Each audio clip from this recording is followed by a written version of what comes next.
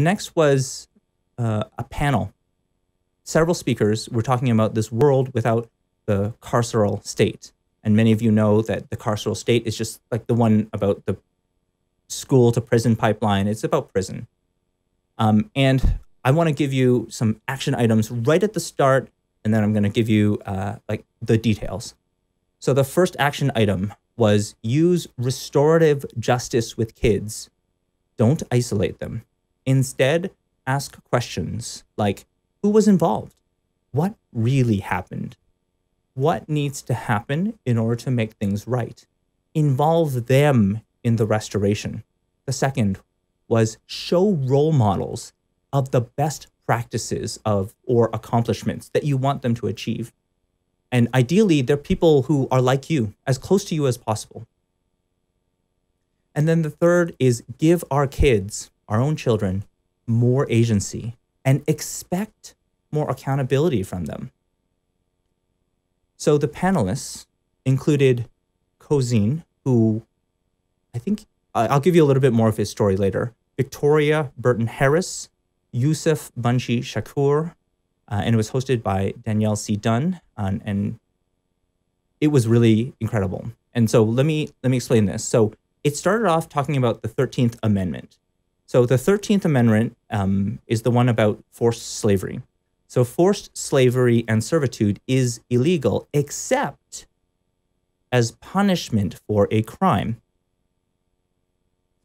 And that's really important. So there's still slavery and there is still servitude if you are found guilty of a crime today, 2021. And this is happening a lot in our society.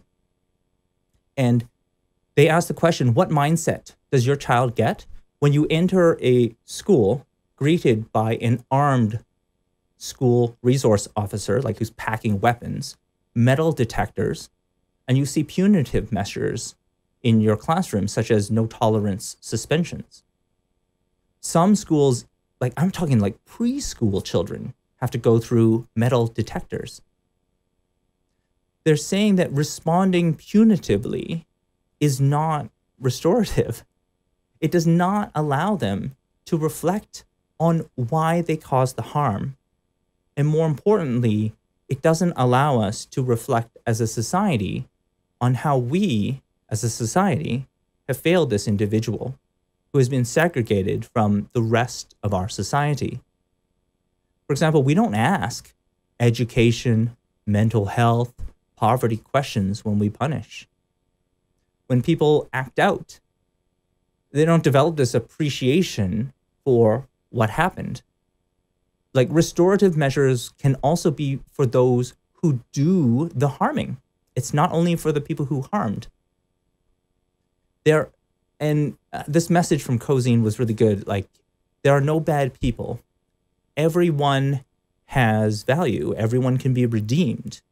They need to know that they have value. They need to know how they can be redeemed. And this is the gap. This is the thing that's missing. And so a system of true justice needs to be restorative. And we think like, oh, this just applies to prison. It just applies. No, this applies to parenting. As parents, when something happens, we feel we have to punish. We must.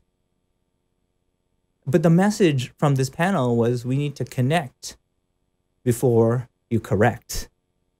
Connect before you correct. You know, fear, it holds back restoration. We don't welcome others with open arms when we feel like afraid and uncomfortable. As a parent, we worry. We tell our kids, you better be scared or you better be afraid of this, because that's how we were raised. And so we pass the baton, as Antoinette was saying, we pass on the fear. Now, a little bit about Cozine. So Cozine, who was one of the panelists, he went to prison at 17 years of age for 20 years. And one of his messages was, he says, it's hard to believe that you can achieve great things if you never see any role models that look like you. And I've heard this before. It's like, it's hard. People don't, if they only see certain types of like race is represented in the examples, like the great examples of history that you learn in social studies, then you're never going to think that, yeah, this is something that's achievable by me. And Cozine went on to say, when you go to prison, it's like you're going to your room for 30 days and you're making your bed and only talking to certain people. You feel like you're being treated like a child.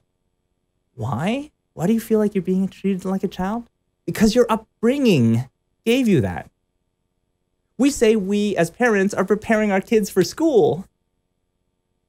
But are we really preparing our kids for prison? It's a bold statement that he said, but it made me think like, wow, yeah, like this punitive discipline, we use it all the time at home, in the families, with our kids. And it's the same kind of mechanism that's used in our society. So what can we do that's different? How can we move in a different path, a more restorative path? Find opportunities to involve our children in restoration. Instead of punishing, ask, well, what were you thinking at the time? Who was involved? What really happened? What do you think? What did you think after you realized what happened? What effects did this have on you and others? What needs to happen in order to make things right? Give them power, give them control, give them agency. Set them up to be forever in control of their own lives, because ultimately, we will have to give up that control eventually. The interesting thing was, he says, children don't need us to make decisions for them. And you'll see this as a recurring theme. Justice as a society, it means that it cares enough about you to give you freedom and a high level of accountability. And as parents, we want that same level. We want to give them a high level of freedom, but also a high level of accountability. And justice as revenge or punishment doesn't lead to this restoration. So we can't expect restoration when we lose agency, when we feel alienated and we aren't empowered to care for ourselves. And this is an important theme. Like when they don't feel empowered, they don't feel responsible. So you'll hear more about this theme, about you don't empower them, you take all the decisions away and you do things for them. If things go wrong, like they don't do well in school, it's not their problem. Right? Like they don't feel responsible at all. But also stop going to separation when they do something wrong. We put people in a cage and we expect that they all will be well. But it doesn't, of course. We can co-create the solution, and instead of separating, go towards those restorative questions. Young people today are angry, but they don't know why. And our answer shouldn't be to separate them. Rather, like the mission is to get to that why. Our solution may be to pluck them out of the classroom. But as adults, we also need to believe that these restorative practices work. They need to believe that their people are more than, say, a grade or a household income. We can't expect children to rise above if we put them in these environments that are harmful to them.